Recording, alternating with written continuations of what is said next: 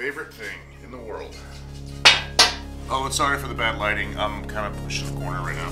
But for now, just more sanding. So if you don't have an actual paint booth like me, you're just kind of making shit up as you go, they're great to have.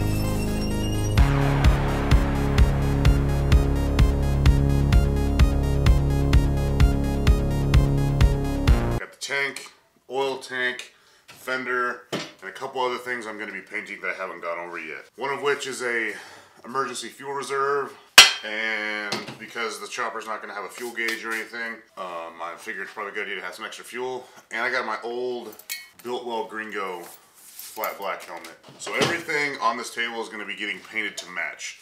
Of course, the bodywork on the chopper is going to be all the same, but I figured I had an extra helmet lying around. Fuck it, might as well. I did buy that fuel, emergency fuel reserve, I think when I bought the fender. So I've had that for a while, been planning on painting that. Got my paint booth all set up over here. Also put a plastic sheet across the ceiling, because last time I did this, I got a little bit of clear coat on the ceiling that you can kind of see if you look at it, if you're really paying attention. So basically what I'm going to do is sand all of this to a 320 grit, which is what the primer that I have recommends. I'm going to start with 120 just to get everything really scuffed up, and then hit it with a 320 for the final, especially because this little fuel thing has some, like, I don't know even how they put this shit on, but it's got some graphics on it. The oil tank has a little bit of rust on the seams of the welds, and then the welds that I did, it has some as well. So I may even bust out my wire brush and clean that off really well. Also got brass plugs for all the holes on here. And on the gas tank, one other thing, I also did a new gas tank liner kit from a company called Cream. Hang on. Yeah, it's from a company called Cream, K-R-E-E-M. I bought this when I bought the tank. It's a 3-part system. The first part is a rust remover and cleaner.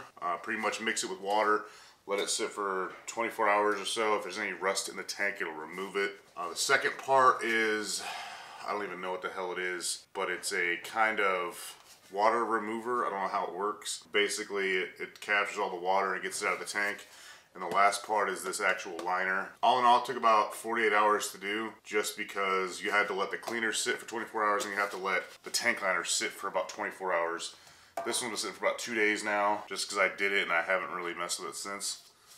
So yeah, I think we're about ready to get started here.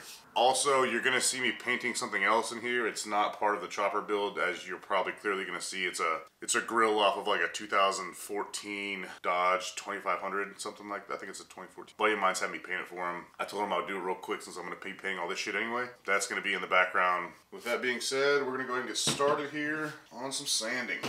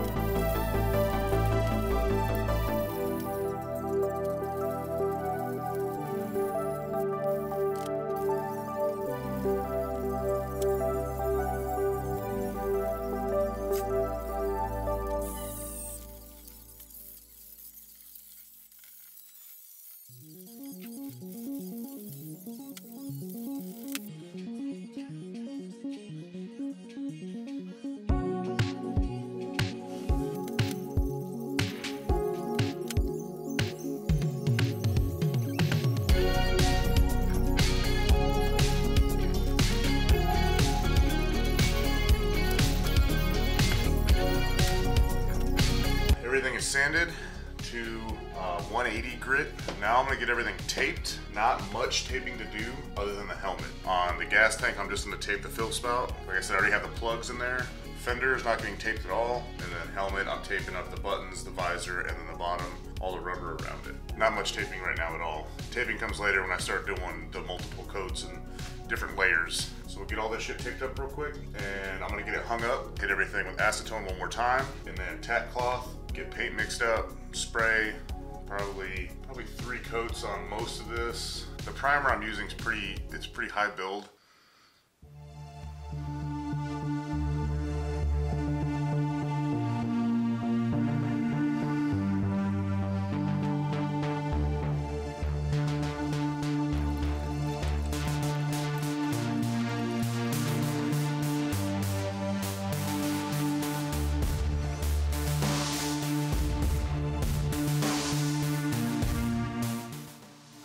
Everything has been primed. I put 3 good coats of primer on everything. I got a cup here with some water with some 500 grit sandpaper.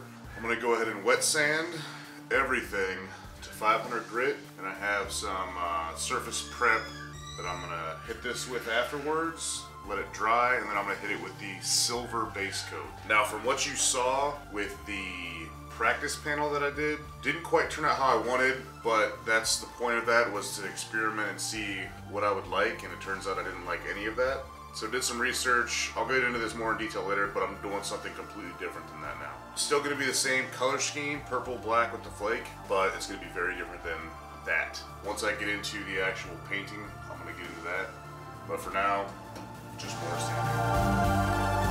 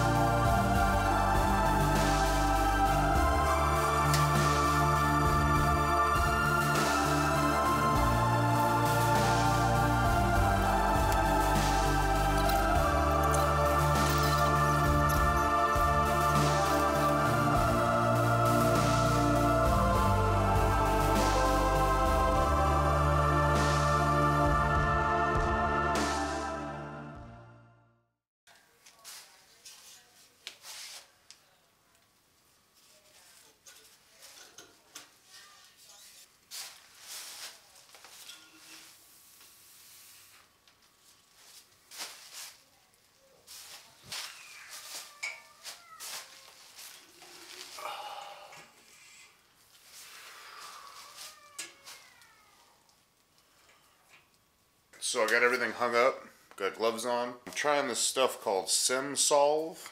A guy at the local paint shop told me this would be the best thing to use for the after priming before base coat. So basically spray it on, wipe it off. I'm gonna do this, and then I'm gonna hit it with a tack cloth, and then we're gonna jump right into base coat.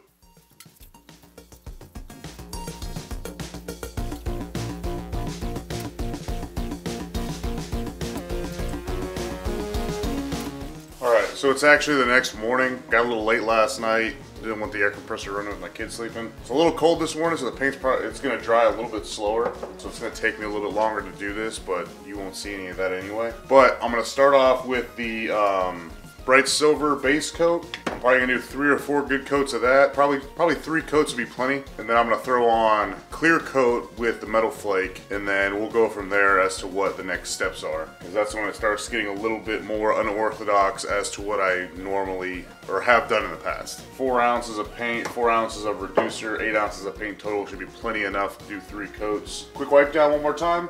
Mask up, glove up. My fucking thumbnail is still red and primered from the grill I painted.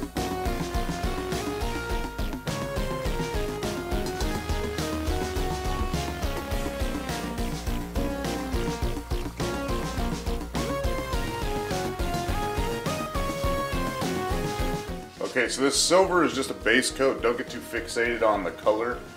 There's not going to be anything on this bike that's going to be silver when it's done. If you follow me on Instagram, you've probably seen what the finished product already looks like, just because this is, you know, a little bit later in time. According to what I have in my brain, there's not going to be any silver. It's going to be a purple, black, a couple different shades of purple. You'll see.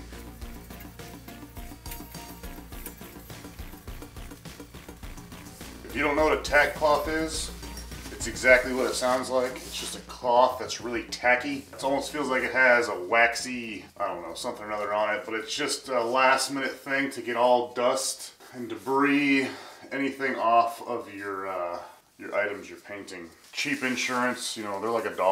So if you don't have an actual paint booth like me and you're just kind of making shit up as you go, these are great to have.